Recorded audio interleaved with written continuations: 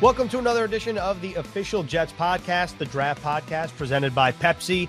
2 days away from the NFL Draft. We caught up with Sal Paolantonio from ESPN. He won't be at the facility, unfortunately, like he is most years in the past. A good buddy of EA's over here. Love Sal Pal. A great professional, good friend, and a hell of a reporter. You can watch Sal Pal. He's been doing this great work on ESPN, as he always is, but this is NFL Matchup Draft Special.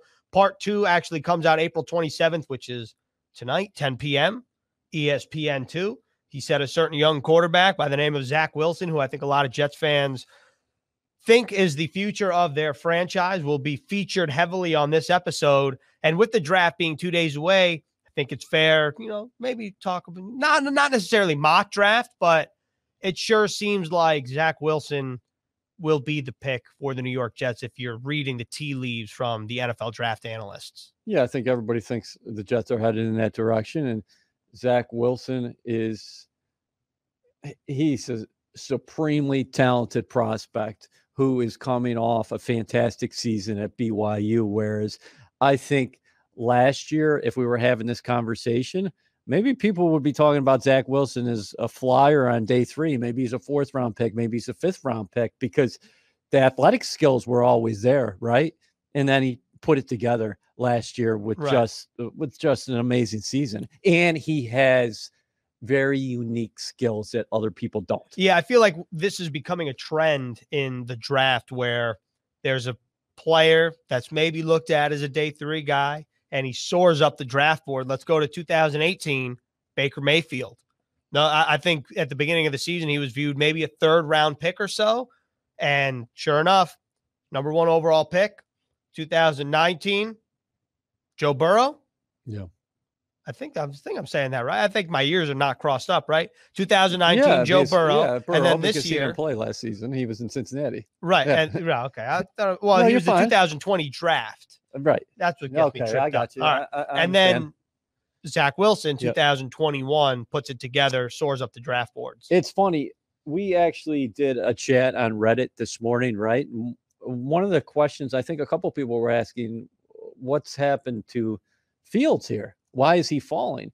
And I don't necessarily think he's falling just as much as other people think very highly of other quarterbacks in this class. And Fields is probably going to be, in all likelihood, he will be a top 10 pick himself. The 2021 draft is going to be probably remembered by what these quarterbacks do in 10 years, because you're ultimately going to have 5 quarterbacks probably go in the top 10 picks. Right. And I don't think it would surprise a lot of people if, let's just say, to use Justin Fields as an example, if he's a number 3 overall pick. I don't think it surprised certain group of people if it was Mac Jones or Trey Lance either. Right. So I think that this is what makes the draft so great every year. You don't know what's going to happen, and it's truly a mystery, even for the people who are studying the draft from the beginning of the college football season.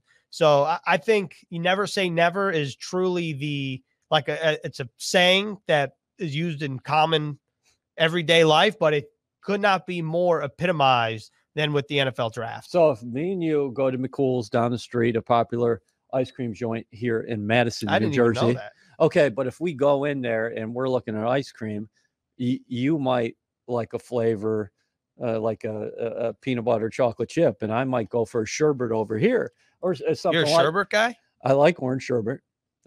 Why, you got a problem with it? No, I just it's not. I don't. You like sherbet. creamsicle? Not really. Oh yeah, I do. I also have a young daughter, and she likes fruit, and she likes sherbet. Fair enough. Okay. Yeah, when you said peanut butter chocolate, that sounds pretty good, though. Yeah, so that's what I gave you, though, when we just went to McCool's here. Right, but the point is that we got 2 different flavors, even though we went to the same place. And the point is what's going to work for you. We're talking about ice cream flavors, but for teams, what's best for your system? What also are the physical traits you're looking for in a player at that specific position, especially the quarterback spot? Right. I think really for the Jets, the intrigue comes after the number 2 pick because of your ice cream analogy. We don't know what types of flavors for each position the Jets want. And I think that's in like a typical year, if we were having this conversation, next year even, we'd be like, oh, we think the Jets like this at receiver. If you look at what they did last year, we have nothing to base this on. So before we talk about picks 23 and so on, let's hear from ESPN Sal Paolantonio. Sal, it's a little different not having you in the building around the time of the draft. The first night of the draft, we were just talking off air. You said that assuming the Jets are selecting a quarterback at 2, this is your 4th quarterback selection for the New York Jets? Yes, I've covered all of them, going back to Mark Sanchez, Geno Smith, Sam Darnold. This will be the 4th one, so hopefully they get it right this time. Sal, we've missed you throughout the offseason because we always catch up with you, whether it's the NFL Combine, the owners' meetings. Last year, you worked the draft remotely for, I think, the first time in a quarter century, right? Yes. How different was that for you, and what are the plans this year? Well, I miss being at the facility. Like I said, I've been at the Jets facility a lot with Todd Bowles, head coach, Rex Ryan, head coach. I go all the way back to being there at Webu Bank Hall at Hofstra University with Bill Parcells. I've covered a lot of Jets. Eric Mangini. I've covered a lot of Jets first-round picks over the years for ESPN. Always did it in person, and the Jets have always treated me like one of their own. I get the royal treatment whenever I go to Florham Park, whether it's from Bob of security or the front desk people or the cafeteria people or Mike Tannenbaum or the coaches. The PR staff over the years have always treated me great and really welcomed ESPN. And when you cover a draft and are embedded with a team like that, you really feel like you're part of the process. You get to talk to the coaches and the front office people, and you really get an opportunity to see the inner workings of what goes on with a football team. And you get excited about it, first of all. Second of all, you get to convey what you know, inside information, to fans around the world, but especially to New York Jet fans. And I don't have to remind you that I grew up a Jet fan on Long Island, went to Sewanaka High School, and used to take my bike with my brother Jimmy down to Jets practice at Hofstra all the time, watch practice. So, obviously it was a huge thrill for me later in life to be able to get paid to do it instead of, being one of the kids along that. They used to have a white picket fence around I remember it like it was yesterday. They had a white picket fence around the field, and you just rode your bike up and watched practice. It was the coolest thing in the world. That is awesome. Yes. I always love talking to you. That is really something because considering where you came from and where you are now, how proud are you of your career and what you've done in the National Football League? Because you just talked about it. People often say, hey, what do you most enjoy about being in the NFL or working specifically for the Jets? And for me, it's always been relationships. Yeah. And you're one of the guys who I consider like extended Jets family because you've been here so much. And I do feel like the Jets have been family to me. Whether it was hanging out in Cortland with you for the summer at Tebow, we would go to Doug's Fish Fry, play basketball together. It was fun to hang around with Rex and Mike T and, all the coaches and the players. And, I really, that was one of the most memorable summers I ever had as a reporter or a person, the relationships. But, going to Hempstead, going to Hofstra, we stop at Umberto's to get a slice on Hempstead Avenue. On New Hyde Park Road. And then get on our bikes and go down Hempstead Avenue and go watch practice. And, that was the first football game I ever saw, EA, in person. Me and my brother and my friends, we took the train, the Metro North, to Yale Bowl and watched the Jets and the Giants. And Joe Namath played in that game. We had seats right on the edge of the field. So if anybody knows around the Yale Bowl, it's literally a bowl, and we sat right in the front row in the end zone, and we watched Joe Namath carve up the New York Giants in that game. I've actually heard about the Yale Bowl stories from my grandmother and Sal. We've never met or played basketball, but the reason why I'm bringing it up is because my dad grew up going to Jets fans, and he remembers the Yale Bowl clearly. Oh, and yeah. he always told me about the Yale Bowl, and he said that he remembers, he has a vivid memory leaving the Yale Bowl, and there was a fence that had people wanted to get through to get to their cars. There's a shortcut, so someone brought out wire cutters like out of nowhere, snipped the fence, and everyone just started funneling through there. So that's how I know the Yale Bowl. But that's a tradition, Jet fans tradition, man. Do whatever it takes. Whatever it takes. That's right. You got to get in. But you know what's interesting? When you go back to that Yale Bowl, you think, okay, Joe Namath, they're still trying to find, the heir apparent to Joe Willie. And it comes full circle. It really does. Well, we're going to ask you about a couple quarterback prospects. But first, you mentioned playing hoops with EA. I'm just curious, what's the scouting report here? Oh, man. Let me tell you something. He is a strong young man.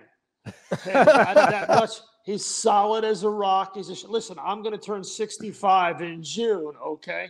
And I remember getting beat up by him. And Eric, I never complained. You would hit me and hit me hard. And he packs a good inside foul on you when you're trying to go to the basket. And I'll tell you what, on the other side of the coin, this guy can bring it. He's got a nice game. And when you need a dagger 3 at the end, Sal Pell is going to give it to you. 8-ball corner pocket? Oh, yeah. No, top of the key. Top of the key. I remember that game, Eric. I was on your team, and you tossed it out to me, and I hit a 3 at the top of the key right over Mr. T. Remember that? Yeah. Wow. And I'll tell you what, Sal, you know who really got going when we were playing those games?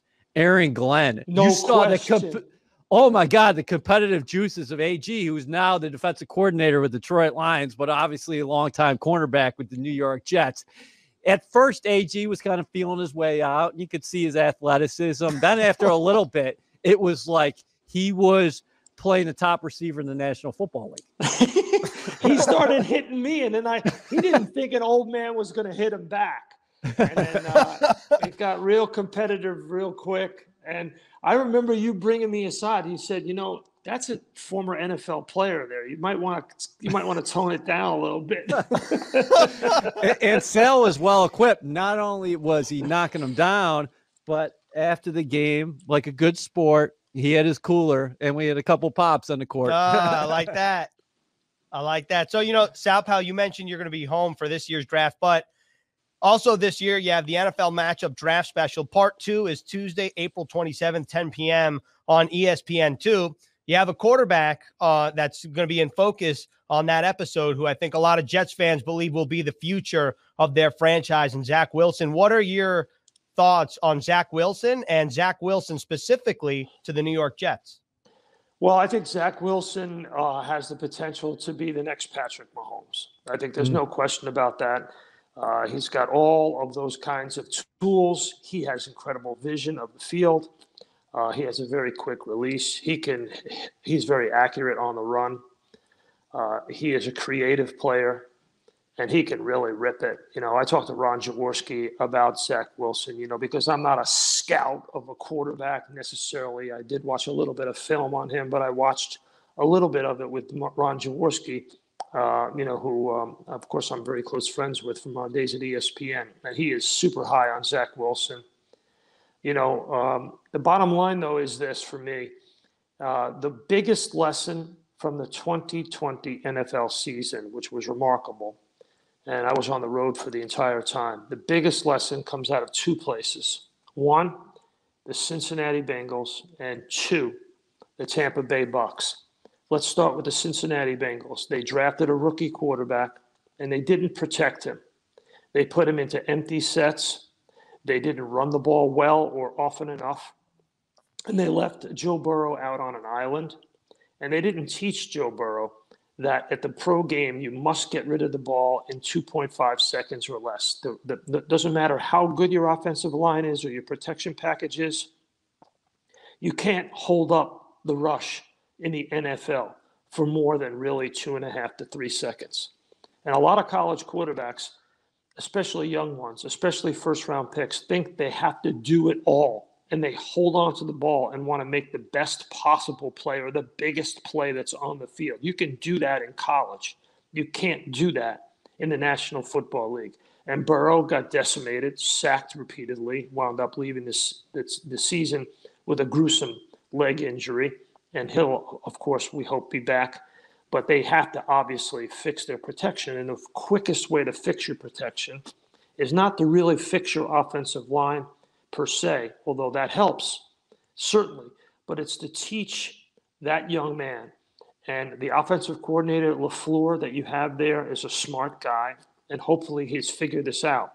You must protect the quarterback right now in the National Football League. Lesson number 2 from the Bucs. The Tampa Bay Bucs protected Tom Brady in Super Bowl 55, and he won the game. The Kansas City Chiefs could not protect Patrick Mahomes, and they lost. A 43-year-old quarterback beat the reigning NFL MVP because one was protected and one was not. And Eric, look at the numbers that we got from ESPN Stats and Information. In 2020, and this is the key final point here, in 2020, NFL defensive coordinators brought the blitz 28% of the time. That's a 5-year high. The blitz is coming. It's coming at a high rate, at a historically high rate. You must protect the quarterback, especially young ones. And the way to teach them to protect themselves is hut, ball is snapped, 1 Mississippi, 2 Mississippi, ball is out. That's the key. And I hope that Zach Wilson and LaFleur and the rest of that offensive coaching staff teach that to Wilson and get the ball out of that young man's hands as quickly as possible. You always bring the juice with the stats. Those are good numbers and good points about both the Cincinnati Bengals and the Tampa Bay Buccaneers on the other end of the spectrum. When you're in the film room with Jaws, Sal, how rare is that arm strength that you're seeing from Wilson? Because people talk about how the ball just explodes off his hands. It's just, he's got obviously a quick release, but and I'm not talking about him throwing the ball 70 yards down the field, but him just getting it to spaces quicker than other people. There's no question that he has credible velocity on the ball. His spin rate is extraordinarily high. And he seems to be pretty accurate. You know, he's college accurate. Now we'll have to see if he's NFL accurate. You know, and the reason why I use those numbers, Eric, is not because I'm an analytics guy. It's because it matches up with what happened in the NFL last season. Yep. Remember, the overall overriding number 1 lesson of 2020 was quarterback protection.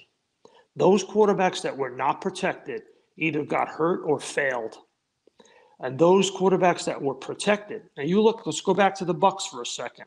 Byron Leftwich and Bruce Arians changed the offense to a short passing game in the second half of the year.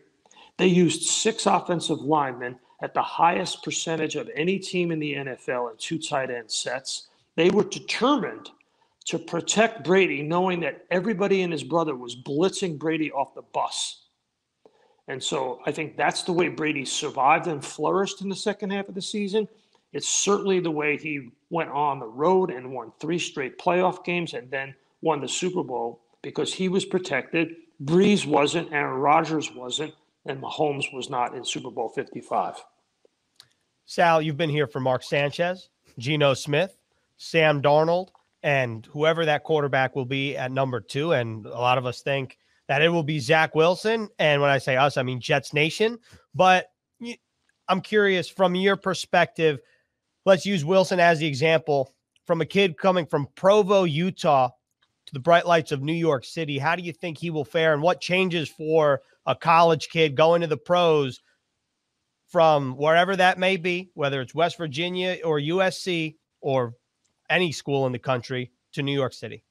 It's a very good question. It's a hard one to answer, and I really don't want to compare Zach Wilson to Darnold, Sanchez, or Geno Smith, because he's his own person and he's going to have to stand on his own. Just hearing him talk and knowing his family background, it sounds like to me that Zach Wilson will flourish in the moment, but you never know, because the bottom line is you've got a 2-11 team that was last in the league in points scored. You've got a rookie head coach and a rookie quarterback. and you're basically starting over. And so what the team and the organization must do is relieve the pressure and make sure that it is spread evenly. And this is what I know about Robert Saleh. I think Saleh understands that, and that's one of the reasons why the Jets were so hot on hiring him. Saleh has a big personality who's going to set the tone and take the pressure off of this quarterback. I think that's super important. The more that Saleh can absorb the pressure and the spotlight, the less it will be on Wilson at the beginning and allow Wilson to sort of incorporate himself into the National Football League. But there's two really important factors here. One is when you're starting a rookie quarterback in 2021, remember, we're going to 17 games. All rookies hit a wall because, you know, for the most part, their season is over pretty much after Thanksgiving. Now you're playing an extra 5-6 weeks of football. So they're going to have to make sure that all across the roster, on all NFL teams, but particularly those teams that are using rookies heavily like the Jets will, that, you know, I hate to use this term, but load management will be crucial. You don't want to put too much on rookies in a 17-game schedule. That's a very good point about the 17-game schedule. That changes the equation everywhere. It absolutely does. You know, you got to find 60, Eric, you got to find 65, 70, 75, 80, 85 snaps during the year where you just take a guy off the field. Now in the fourth quarter, you're up by 20, you're pulling your starters out. You're not letting them finish. You want to get them rest. You don't want them to get hurt in a meaningless situation. There's going to be a lot of that in the National Football League. And tangentially, parenthetically, that's going to affect gambling. You watch. And fantasy football. On the surface, getting back to what you said about protecting and helping a young quarterback grow, about the offense you're going to run and how you are ultimately going to help this guy succeed. If it is indeed Wilson, this is a first-time offensive coordinator in Mike LaFleur, but he comes up in the Shanahan system, was with Kyle Shanahan, not only in San Francisco, but in Atlanta. Do you like this system? He'll obviously have his own imprint on it because he's going to be calling the shots, calling the plays. But in terms of going back and looking what they did in San Francisco and in Atlanta, using a powerful run game, getting after people in the trenches, and then getting the quarterback out on the move sometimes with the boots, and then doing some play action down the field. I do. I like it a lot. It's successful. It's proven to be successful at the highest levels, but you have to have the personnel to run it. And the quarterback's got to buy in. And, you know, that's going to be a process that's going to take place as soon as they draft the quarterback. And I do agree that it will be Zach Wilson. I don't think there's any mystery. So, you know, they have 5 picks in the top 100. Mm-hmm. Okay, they got 2, 23, 34, 66, and 86. So with the second pick, they pick a quarterback. At 23, in my view, they should pick an offensive lineman. They need another young stud starting offensive lineman. And then with 34, take a running back. And if they like a running back that's sitting there earlier than 34, don't be afraid to use some of this draft capital that Joe Douglas has accumulated. They got 21 picks over the next 2 drafts. If they're sitting there at 34, EA, and they've already got the offensive lineman, and they like another running back, a pass-catching running back who can give LaFleur and Wilson options, because you've got to have options to get the ball out quickly. That's what I would do, is I would move up and take a running back, or move up and take a tight end, or a wide receiver.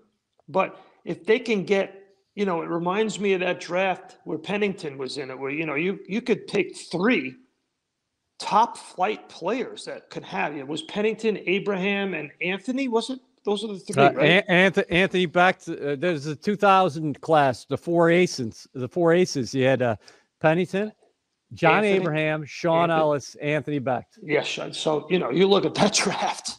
I mean, that's the 4 aces, right? So you could get at least 3 aces here with this. There's a lot of draft capital. And I do think, again, going back to the overall big picture theme of where this team is at 2-11 with a rookie head coach and a rookie quarterback probably starting week 1, the idea is to line up and give that young quarterback quick options off the ball so that if you're in a passing situation, he gets the ball out quickly. It's 3rd and medium, 3rd and 6, 3rd and 7.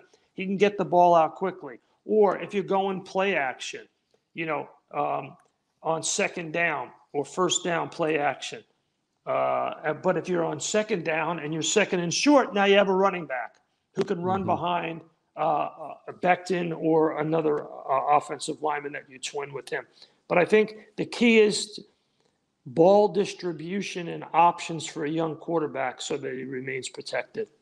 And also in the 2000 draft, what some people refer to as the 5th ace in the 3rd round, Lavernius Coles. Not too bad of a receiver for the New York Jets. Talk about strong. Wow. And that dude was strong. Yeah. Yes, he was. And he was pretty darn good player for the Jets on both stints. Sure. Yeah. And you mentioned trading up, and Joe Douglas last year obviously didn't have the same capital that he does entering not only this year's draft, but next year. So we saw some trading back.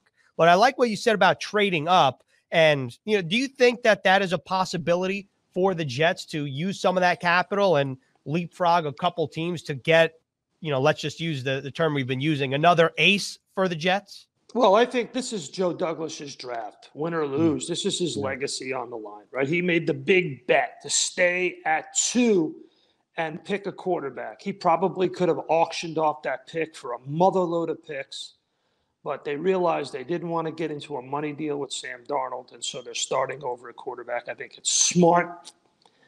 In my view, I think Zach Wilson, this is me talking based on my reporting, I think Zach Wilson has a greater upside than Sam Darnold at this point in his career. I did not see enough out of Sam Darnold to tell me that in the end he will be better than Zach Wilson. So I think it was the right move to make for sure, but it's a big bet. Let's face it. It's a big bet for Joe Douglas and the organization. And, the fan base has been long suffering. You've got the Patriots on their heels. You've got the Bills rising, the Dolphins rising. This is the time to make your move right now. Great stuff from Sal. I've never met Sal, but he seems like a great guy. I've now met him virtually. I'm surprised you've never met him because you've been with us for 5-6 years now. Yeah, but typically when he's here, for the draft and he's busy and, you catch up with him and I don't want to bother him. And so next time he's here, you wouldn't be bothering him. Yeah, he's a legend in this industry, I think. I mean, you look at his career. Right. He's been at ESPN for more than 25 years.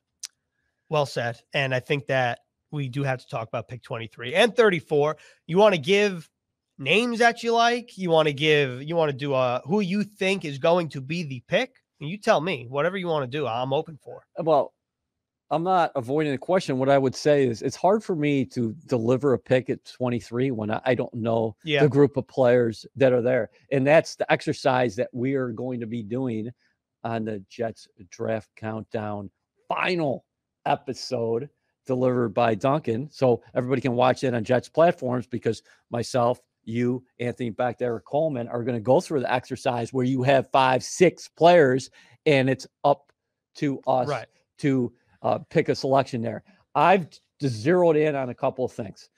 Joe Douglas said he wants to surround his young quarterback with as much talent as possible.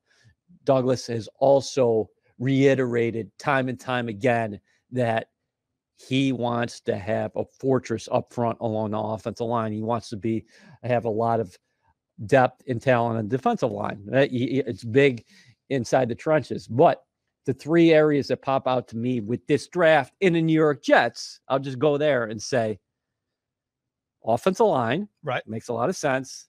Then on the other side of the ball, defensive line, specifically edge, cornerback. I think I definitely agree with everything you said. Okay.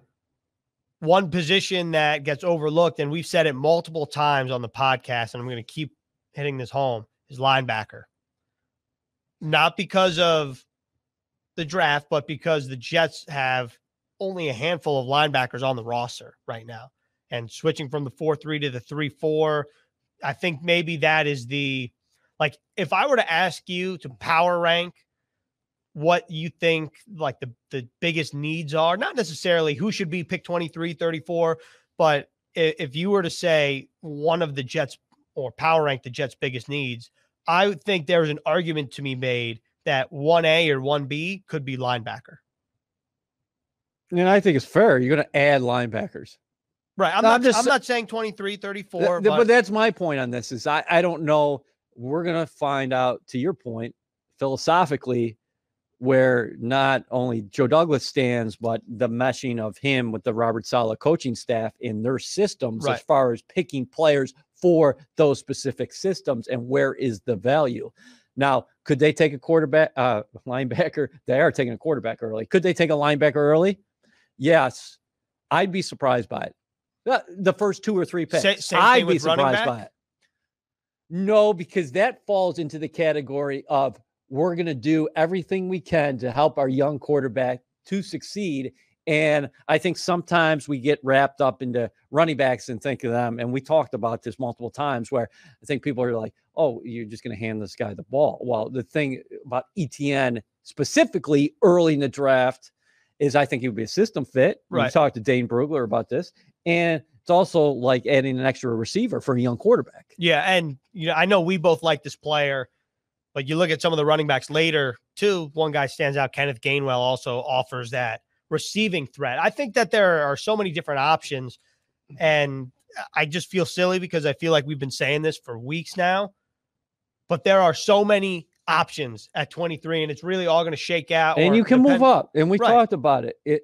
If you like somebody who's starting to fall, and it could potentially happen because you're talking about a top 10 with 5 quarterbacks going, a couple receivers at least, and Kyle Pitts. So yeah, throw the gator out there. So who potentially, let me ask you this. Who potentially could you see slide a little bit further down where you think, well, that might ring a bell around here where maybe you'd consider going up? Because I don't think you just go up to go up. Let's just put it that way. To me, I think the guy that stands out is Elijah Vera-Tucker. Okay. Fair. Mike T talked about offensive line protecting the quarterback on our previous podcast. Sal Paolantonio talked about the Tampa Bay Buccaneers winning the Super Bowl because they protected Tom Brady and the Chiefs did not protect Patrick Mahomes. Elijah Vera-Tucker is considered the best interior offensive lineman in this class. So if you're the Jets and you like Vera-Tucker and he gets past the Giants at 11, right? I was just going to ask you, what's the point here? Because I don't think he's getting past 15. So I heard today on a different podcast, actually Dane Brugler's podcast with Lance Zierlein, the over-under is 17.5. Oh, interesting. And he was saying, well, who's at 17? The Las Vegas Raiders, who lost Trent Brown, Gabe Jackson, and Rodney Hudson. So could they be in play for someone like Elijah Vera-Tucker? Well, I think that if the Jets wanted to make that move, I think they definitely could. I think that's a guy that stands out. I also want to say that I do like him as a prospect. I will say that any guy that is very good to dominant at guard and then is asked to play left tackle and does it better than anybody out there in the Pac-12, that says something. Like, for example, if J.C. Horn started falling in the teens, I don't know if the Jets would make that call. Okay. Yeah. Well, one, I literally do not know. But two, I don't know if it makes sense to me where you could sit there at 23, still get a good corner or get a different defensive player. And I will say in terms of trading up with the ammunition, the Jets have a 34 pick gap. Pick 34, pick 66, 32, excuse me. And maybe with that extra third round pick, the Jets might be inclined to get back up in the second round if a player starts falling somewhere in the second round. I just think that is also a possibility because the Jets have not only 2/3, but 2/5 as well. And they got 2/6. Caleb Farley is intriguing name to me because we've seen him all over the place. How did he check out medically, not only here, but for all the teams? Because he's a guy who could go as high as 11. He could drop out of the first round. Yep. We could be sitting here on Friday and talking about Farley being in the second round. Same thing with Phillips, right? Jalen Phillips out of Miami. Right. Like, would it surprise you if Jalen Phillips went 15 or 50? I mean, obviously that would be medical. There would be medical concerns that have came to be true most likely in that scenario. Yeah, for some teams it might be. I would be surprised if he went to the other side of that. I think it's closer to 15 than 50 for him. I agree with that. Okay. I agree with that for sure. I think that there's so many different scenarios. I will say that the one thing I do want to do, a little fun game here as we wrap up, because this is the final episode before the draft. And actually, let's give a quick preview of what's to come.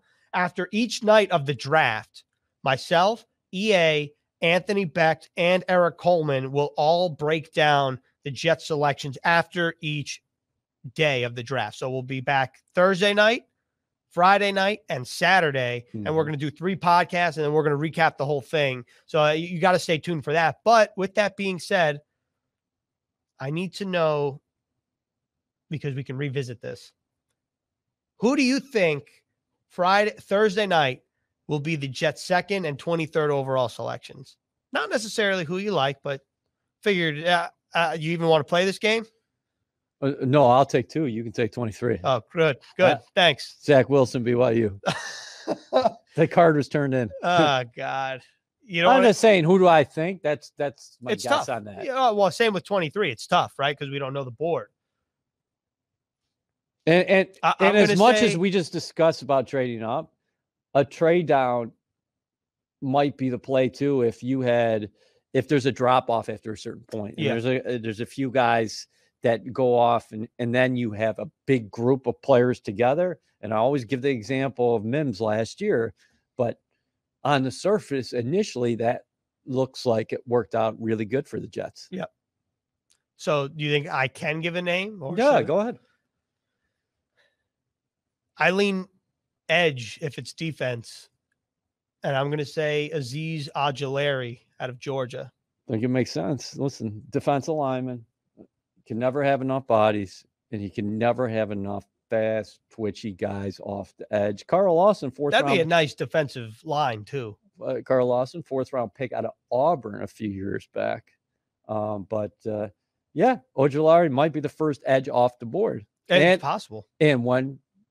And if the Jets took him at 23, he could be that guy. Or is it the aforementioned Jalen Phillips? Mm-hmm.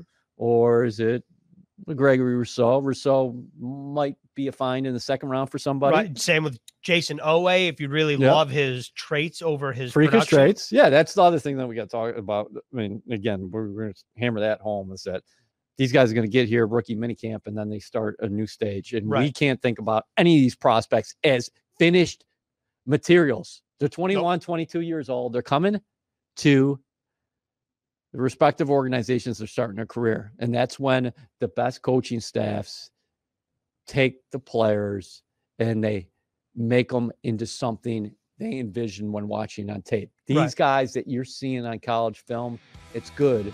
It's just one piece of the puzzle.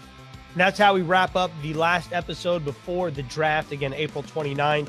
Thursday night, we'll be here. Thursday night, Friday night, Saturday. We're breaking down each round with Eric Coleman and Anthony Becht. That's all we have on this episode of the official Jets podcast, the Draft Podcast, presented by Pepsi.